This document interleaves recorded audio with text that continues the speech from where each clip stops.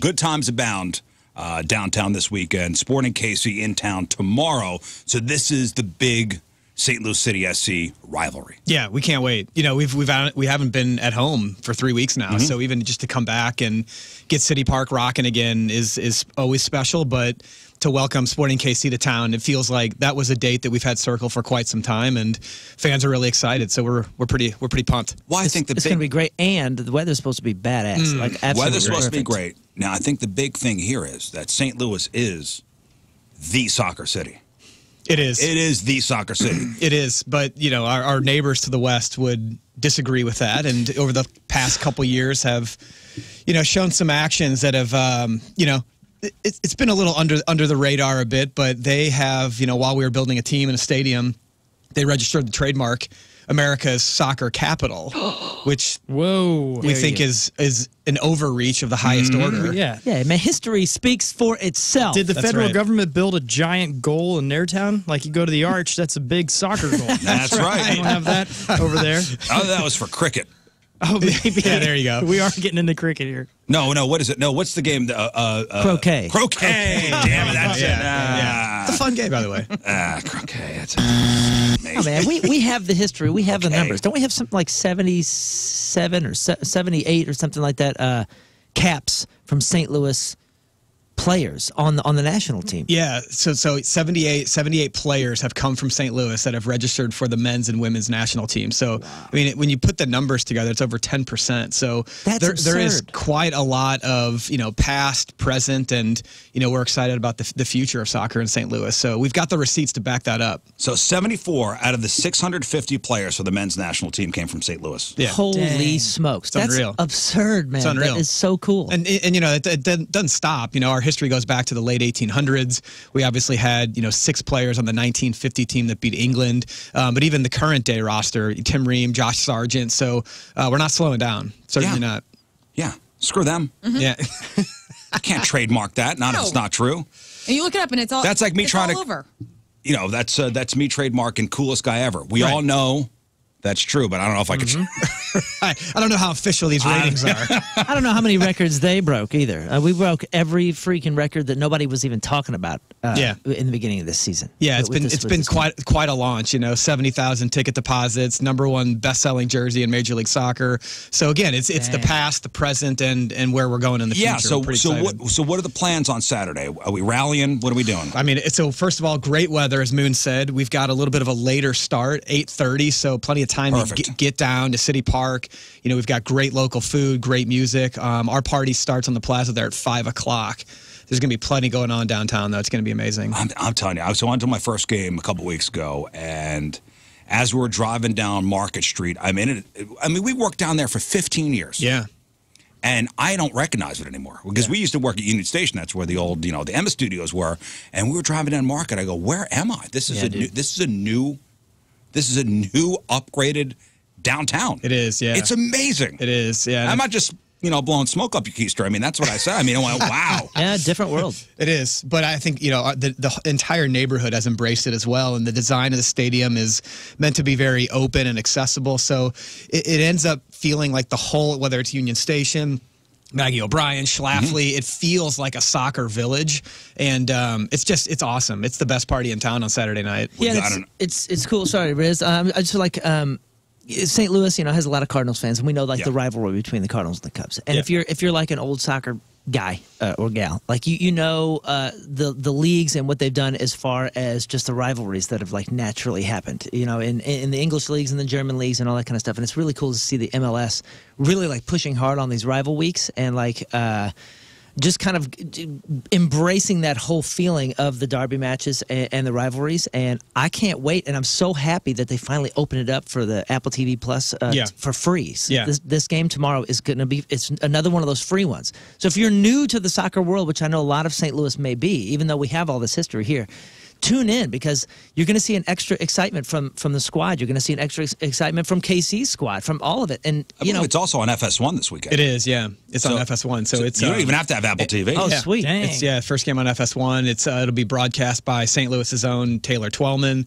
So there's a lot to like there. But Moon, you mentioned the just the geographics of St. Louis now being in the middle of we play Chicago, we play Nashville, we play Columbus, we play Kansas City, and there aren't a lot of North American rivalries. You still got they're a rival, but you still got to jump on a Southwest flight. We have a lot of cities that are nearby where you have true away day rivalries where you can travel thousands of fans and then sleep in your bed after the game finishes. So it's awesome. It's very European, which is really cool. It's a big deal, and that really as the next 5-10 years go, like this whole thing that's gonna start tonight is a big deal. Yeah. It's going to be a big deal. Listen, I've watched enough Ted Lasso episodes where I know we could always hop on a train or do a caravan. Yes. When we're in KC, we all go down to KC. Exactly. That's how it's and then we can just come home after the game. It's not that far. Take the train. It's awesome. Dude, we got to know. Oh, yes. You know the question. Get to brass tacks here. Yeah.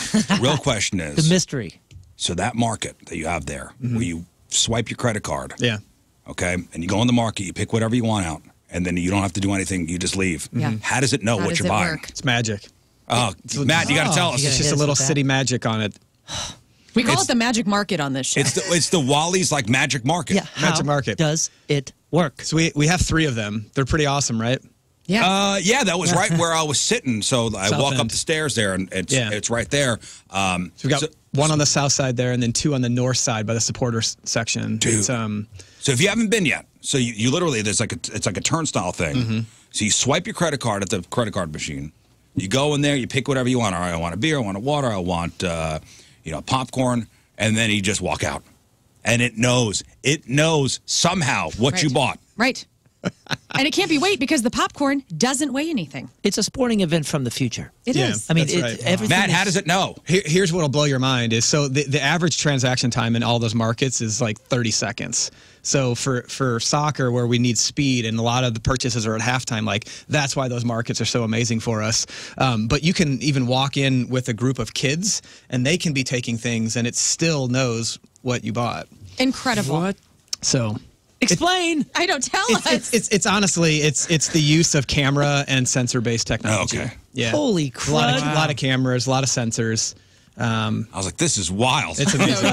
It is amazing. This is wild. This is the coolest thing ever. It really is. Yeah, just walking around the whole stadium, it was cool to see all the food stalls and they had the lines. I mean, everything was moving pretty quick. Yeah, we worked really hard. A lot of it's the optionality and the fact that we have 25 local food partners, so everything there is delicious. So you don't have 22,000 people going to the same 5 concession stands. It's all kind of spread out. You can mobile order ahead. You can go to the Magic Market. There's a lot of variety. Speaking of variety, and we're always arguing about fries because we're professional. We're professional fry consumers, connoisseurs. Yes, and the fries at the TCU club that I had, Gerard Krakta actually handed my son his fries.